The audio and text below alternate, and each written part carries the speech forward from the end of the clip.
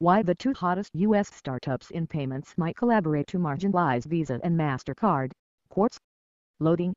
At import URL http://app.qt.com/css/notjs.css. Obsessions. Login. Register.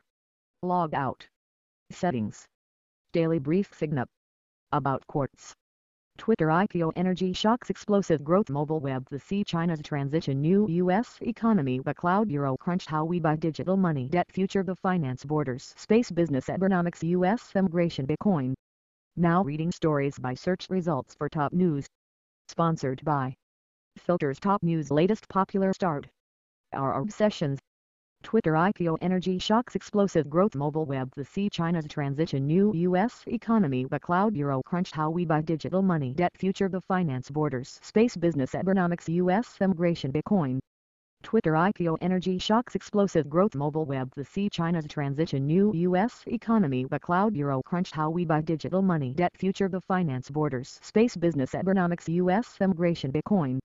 Twitter IPO energy shocks explosive growth mobile web the sea China's transition new U.S. economy the cloud euro crunch how we buy digital money debt future the finance borders space business economics U.S. immigration Bitcoin. Twitter IPO energy shocks explosive growth mobile web the sea China's transition new U.S. economy the cloud euro crunch how we buy digital money debt future the finance borders space business economics U.S. immigration Bitcoin. Sections ideas tech markets lifestyle. V2.4.44. Top. Latest. Popular. Start. Sign up. Search. About. Login. Account.